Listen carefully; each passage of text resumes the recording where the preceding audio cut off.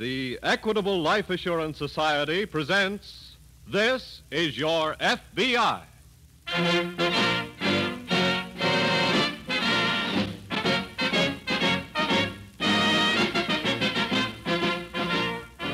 This is Your FBI, an official broadcast from the files of the Federal Bureau of Investigation, presented as a public service by the Equitable Life Assurance Society of the United States and the Equitable Society's representative in your community.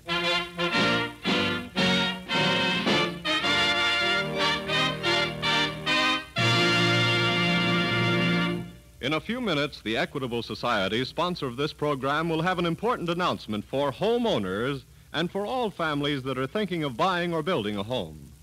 If this is your husband's night to go bowling or attend lodge meeting, please listen carefully to this announcement yourself, so that you can tell him all about America's finest plan for home ownership, a plan that can save you money and give you greater security in a home of your own.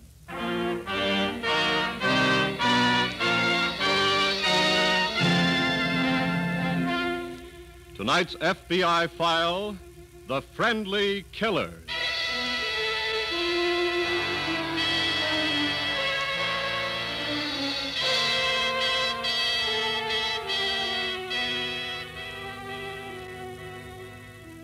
The most alarming feature of the current crime wave in America is not just the fact that it is the largest in the history of the nation.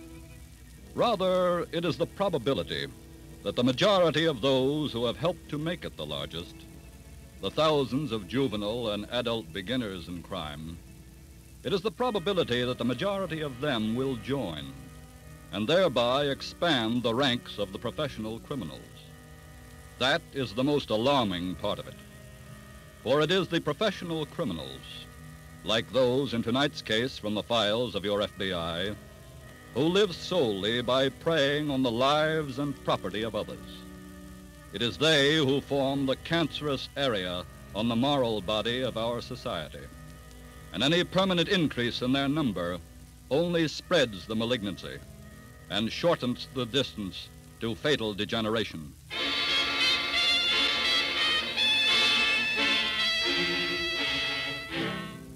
Most any other couple would have celebrated their 25th wedding anniversary by at least dining out or having in a few friends. But William and Betty Gates preferred to spend the day and evening quietly together in their modest little home in Cleveland. It's after supper now, and they've just settled down on the living room couch. William slips an arm about his wife and draws her closer to him. Bet, honey, it's been a mighty nice day, hasn't it? Sure has. But not any nicer than all the other days we've spent together. Now that was a real sweet way for you to put it, honey. Well, it's just how I feel about it. You know, Bet, we got a lot to be thankful for. Indeed we have. Comfortable home, our feeling for each other. And the work Walter's been giving me keeps us going along good. I guess we ought to... Oh, shucks. Now, who do you suppose that is? Well, I sure hope it's not company, but I better go see. Maybe it's just the paper boy to collect. I beg your pardon, sir. Yes? How does it feel to be married 25 years? Walter! Oh, you... Oh, Bill, you old cuss.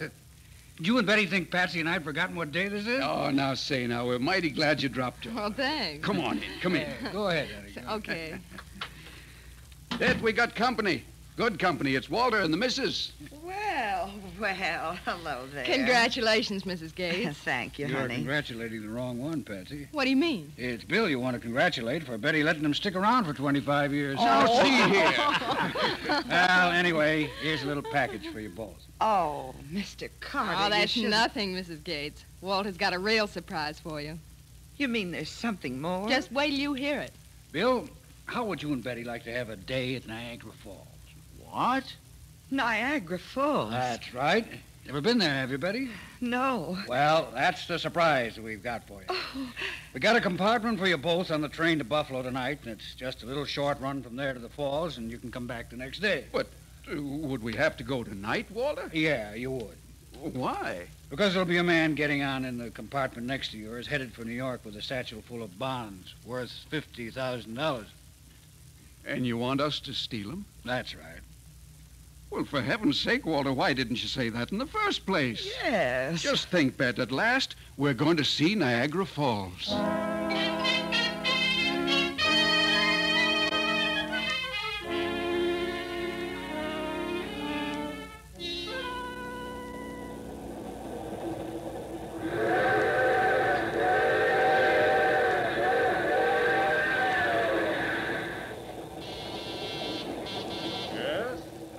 Excuse me, friend. You haven't gone to bed yet, have you? Who is it? This is your neighbor in the compartment next door. Oh.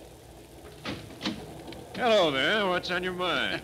Well, now, there's something I forgot to tell you when we were talking back in the club car. What's that? Today happens to be our 25th wedding anniversary. Well, congratulations. What do you know? So my wife talked me into inviting you in for a little nightcap drink or two. Oh, I see. How about it? I'd be delighted. Oh, that's fine. Betty, Yes? Mr. Burnett's coming in for a drink. Oh, how nice. I'll just close my door. Sure. Now, go ahead in, Mr. Burnett. Thank you. Good evening, ma'am. Good evening. I hope you have a taste for wine, Mr. Burnett. Sure. This is real good. I made it myself. Here you are. Thank you. William? Thank you, Bet. May I propose a toast? Of course. Here's to the love... William, that was very rude of you. You hit him before he finished the toast.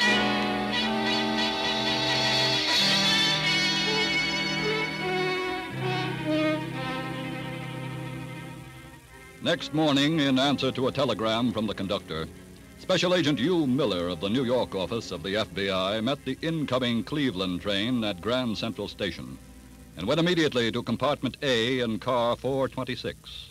A few minutes later... And when the porter wakened me, Mr. Miller, I was still in their compartment here. But of course, they were gone. And the bonds were gone from your compartment? Yes, sir. You say the couple got off at Buffalo? The conductor said they had booked the compartment only that far. Well, I see they were careful enough to do a little cleaning up before they left the train. How do you mean? The wood and metal surfaces in here seem to have been gone over with a wet cloth recently. They weren't leaving any fingerprints behind. Oh, but surely there must be some kind of clue that would help. Can you give me a good description of the couple? Yes, of course I can. The bonds, what kind were they? Valley Gas and Electric Company in units of $1,000. Registered? No, sir, just coupon. And they'd certainly have no trouble disposing of them.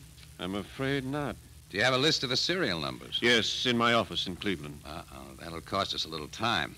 They may sell the bonds before we can alert all banks and brokers of the list of the bond numbers. Oh, I can have my office on the phone in a few minutes, Mr. Miller. All right, and have your secretary phone the list to our office there. I'll call the agent in charge there now and give him the story. Good. Then I think you and I had better hop the next plane for Cleveland. Why? The couple boarded the train with you, didn't they?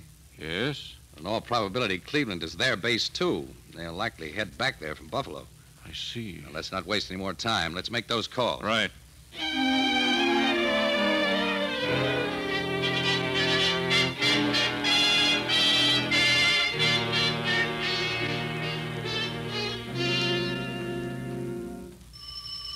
Well, I imagine that's Walter come for the bonds, Bet. No, I'll let him in. Just a minute. Hello, Betty. Oh, come in, Mr. Carter. Thanks. Where's Bill? Right here, Walter. Oh, good. Did you get the bonds? Yep, Well, where are they? right here. Here you are. What'd you do to the guy? Oh, he was the nicest man, Mr. Carter. We invited him in to have a drink in honor of our anniversary. Yes, he was. He's a very sociable Hey. fella. Holy cats, Bill. What's the matter? These bonds. Well, what about him? I thought the guy was carrying Cleveland municipals. These are Valley Gas and Electric. Well, there's $51,000 bonds there anyway. Well, you know what the market is on them now? No. Well, they're not listed on the board, but I know bonds are my racket. These are only worth about $300 apiece. Huh? Too bad, Bill. That cuts yours and Betty's third down to $5,000 instead of 15. Oh. Well, anyway, that's 5,000 more than you would have had, isn't it? And besides, you had a nice trip to Niagara. Yes. Well, I won't keep you waiting for your cut. Yeah. There's your 5 G's. Thanks ever so much, Walter. I better get going and get rid of these before they get too hot. So long. Bye, Mr. So long, Walter. William, What, honey? do you think Mr. Carter was telling the truth? I don't know, Bet. But I'm sure we're going to find out.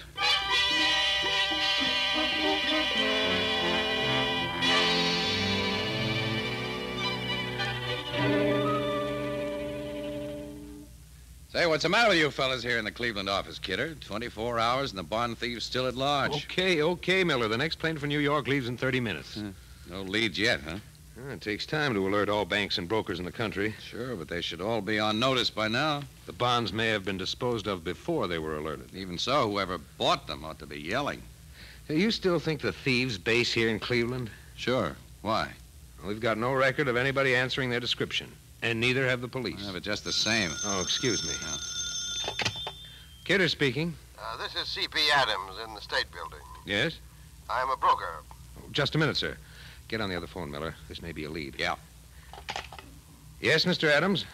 I have no complaint against the FBI. I'm sure you got out your notices as soon as possible. But, Yes, sir? unfortunately, my secretary was out when my notice came, and she just handed it to me 1 hour too late. What do you mean? I bought those stolen bonds 1 hour ago.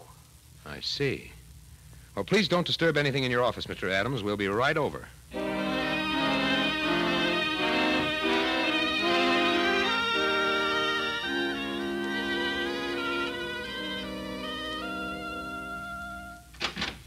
William? William? Oh, I'm in here, Bets. Oh. Well, been home long, William? Not long. I didn't mean to get home after dark, but I went downtown to do some shopping late, and I met that Mrs. Wilson. Oh, I know what that means, yeah. Oh, yes. Talk for hours, seems like. Yep. Just can't get away from her without... Well, for heaven's sake, William. Isn't that Mr. Carter? That's right. Well, why have you got him gagged and tied up in that chair? Well, can't you guess? Oh, you found out something. Yes, I'm afraid he was lying about what the bonds were worth. Oh, what a pity. How much they worth? Face value, $50,000 plus interest. Has he already sold them? Yep. Where's the money? Oh, we'll get it all right. Goodness. Imagine him trying to pull a stunt like that. Bet the trouble with crime, there's too many amateurs like Walter in it. His last mistake cost him 2 years. Yes, and he come mighty near getting us in the soup kettle besides. Well, he's got himself in one this time. What are you going to do with him? I was just waiting till you got home and for it to get dark. Oh. Hand me the choker out of the drawer, would you? Oh, sure, dear. Now, look, Walter, I'd like to take your gag out, but the neighbors might hear you and get an idea something was wrong. Will this thing do, William? This, Yes, that's fine. Well, I'm sorry, Walter. Now, I know you don't like being choked, but it'll be all over real soon.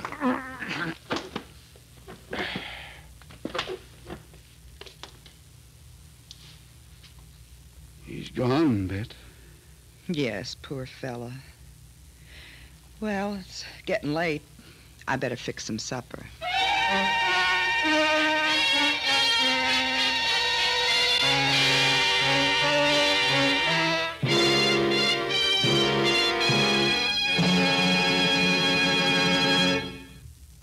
And now, before the FBI file on the friendly killers resumes, as it will in just a moment, here's that important message for homeowners and home buyers. This week, the Equitable Life Assurance Society has a special message for young couples who are setting up housekeeping in this first year of peace, 1946. A message, in fact, for all families who intend to build or buy a home or who now own a home. We have a plan that's made to order for you. It's called the Equitable Society's Assured Home Ownership Plan. And it offers you security along with these 5 important advantages. 1, the mortgage is canceled, paid off in full if owner dies. And besides, every dollar previously paid on principal is returned in full to the widow along with a canceled mortgage. 2, a special cash fund is built up, ready to be used if financial emergencies threaten the home. 3, this cash fund increases as the mortgage shrinks. It can be used to shorten the term of the mortgage, pay off a 20-year mortgage, for example, in as little as 14 years, saving 6 years' interest. 4, mortgage interest not at 6%, not at 5%, but at only 4%. 5, liberal allowance to cover title search, lawyer's fees, and other closing costs. No broker's commission or bonus charges. Frankly, there is no other plan like this anywhere. The Equitable Society calls it America's finest plan for home ownership. It protects you against the 2 major hazards of home mortgages, death and hard times. So if you're planning to buy or build a house, or if you now own a home, get complete information on the Assured Home Ownership Plan from your Equitable Society representative.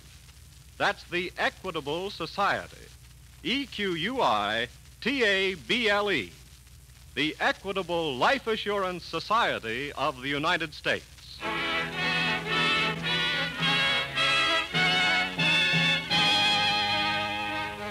And now back to the FBI file, The Friendly Killer.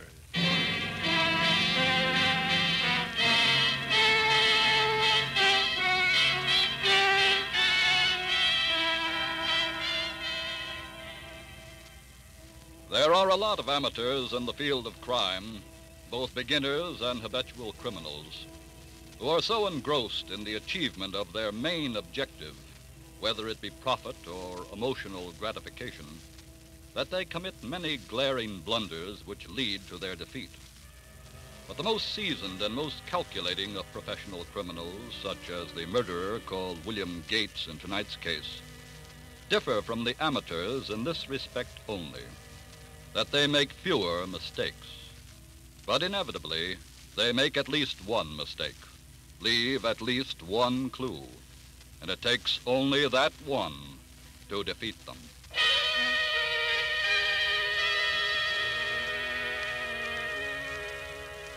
It was only a couple of hours before William Gates and his wife Betty murdered Walter Carter that Special Agent Kidder of the Cleveland FBI office and Special Agent Miller received the telephone call from the bond broker Adams. A few minutes later, in Adams' office. You say, Mr. Adams, that you bought the stolen bonds only about an hour before you received our warning notice. Yes, as I told you, Mr. Kidder, my secretary was out when the notice was delivered. Unfortunate timing. Well, that's certainly not your fault. Thank you, sir. The man who sold you the bonds. He gave the name of Jackson, but now that I know they were stolen bonds, I assume that's not his real name.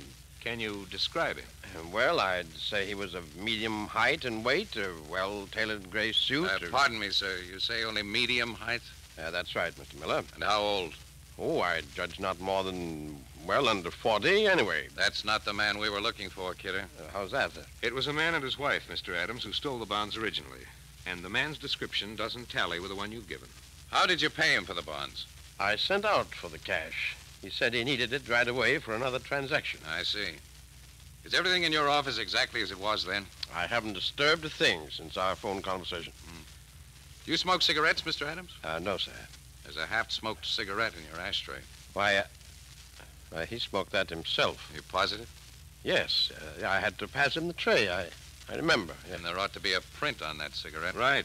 We'll take the tray and all if you don't mind, Mr. Adams. Go right ahead. And if you'll give us a more detailed description of the man, we may start getting somewhere pretty fast on this.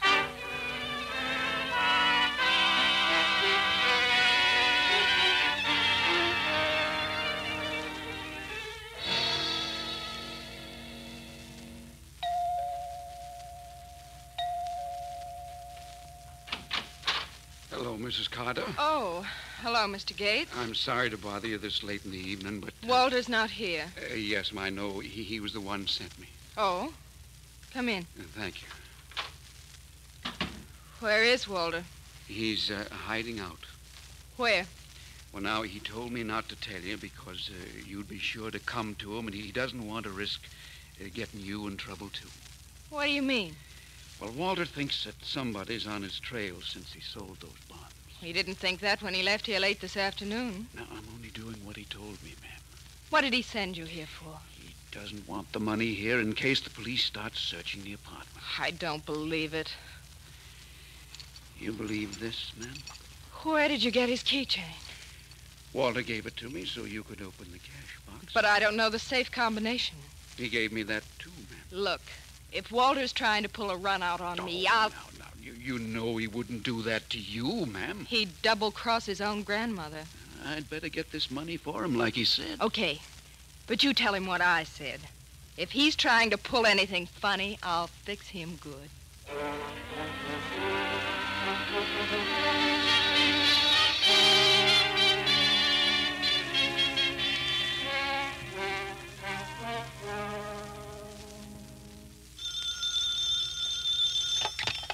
Kidder speaking. Hello, this is Miller. Oh, good morning, Miller.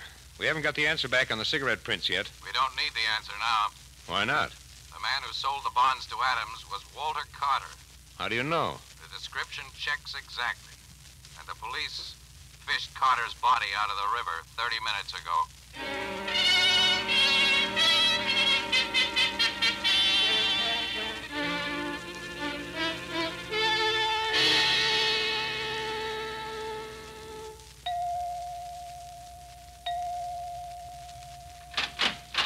Yes, Is this Mr. Carter's apartment? that's right.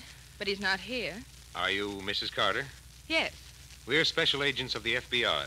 the FBI. We'd like to come in.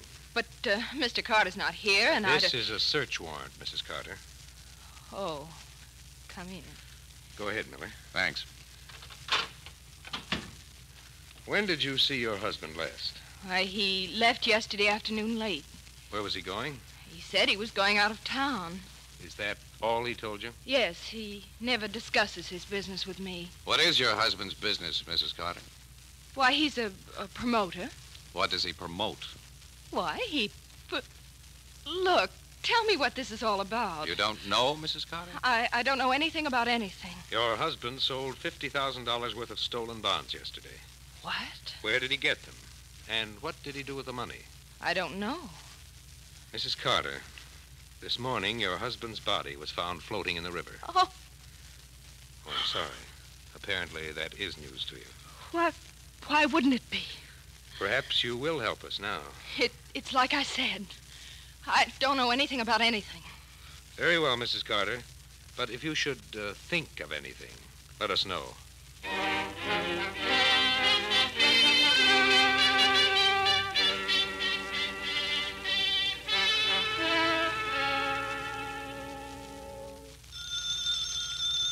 I'll answer it, Bet. Hello? Mr. Gates, Yes? this is Mrs. Carter. Oh, It's important that I get in touch with Walter, since you know where he is. but I don't. He left town after I gave him the money last night. Didn't say where he was going. Oh, but this is very important. Well, is there anything I can do? Well, it's about another job that just came up. Oh, I see. And Walter will miss making an awful lot of money if he doesn't get to handle it. Well, now, maybe you and I could handle it for Walter, ma'am. Oh, would you, Mr. Gates? Oh, sure thing. I'd do anything for you and Walter, ma'am. Wonderful. Then I'll be at your house at 8 o'clock tonight.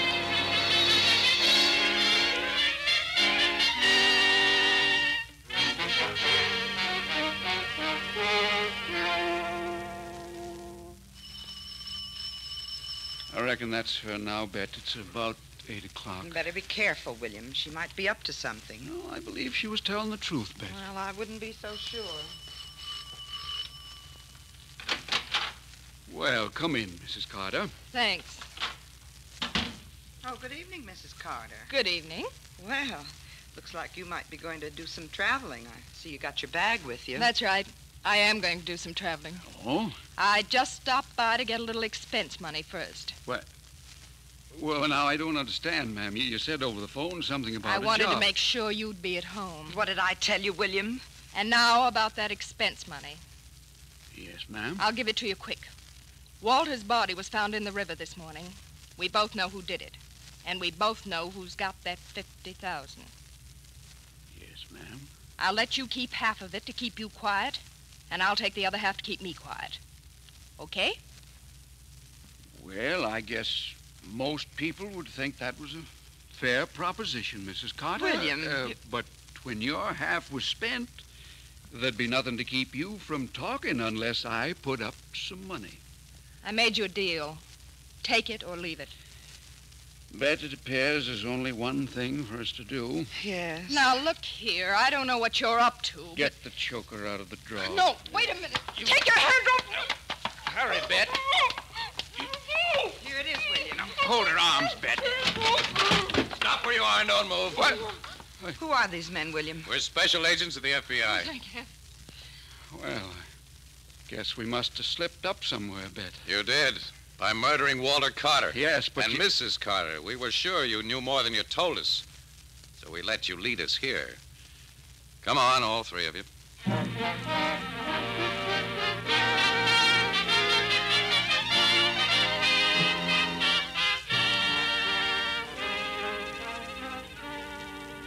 For the murder of Walter Carter, William Gates was turned over to local authorities and sentenced to the electric chair. His wife and accomplice received a long prison term, while Carter's widow was given a term in a federal penitentiary for conspiring with her husband in a theft of interstate transportation of property. They were all members of that vast and rapidly growing army of professional criminals in America. Your FBI and your local law enforcement agencies have mobilized to meet this army in a struggle that will decide the moral fate of this nation. But the balance of power is in your hands. It is your cooperation, your vigilance, your determination to stamp out crime. It is these that will decide the issue.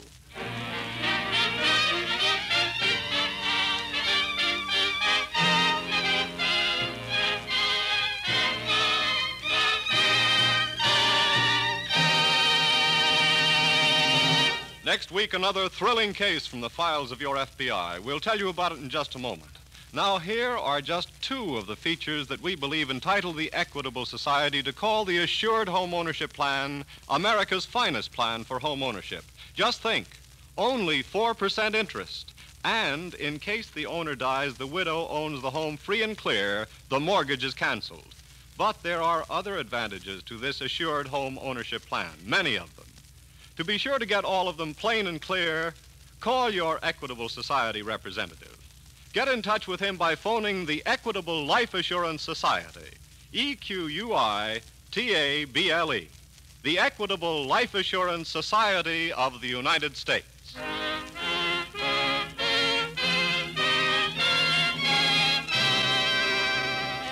Next week, we will bring you another colorful story from the files of the Federal Bureau of Investigation, the Surplus Swindle.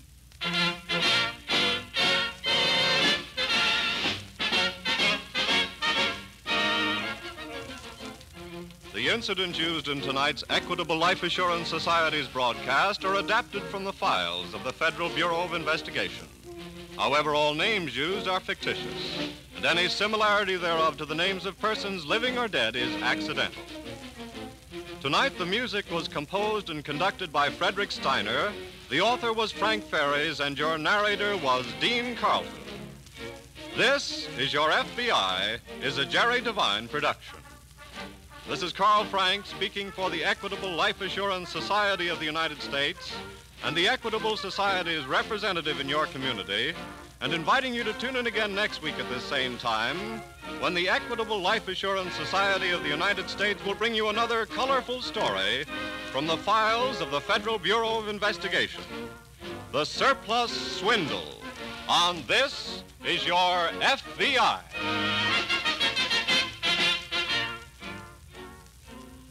This is ABC, the American Broadcasting Company.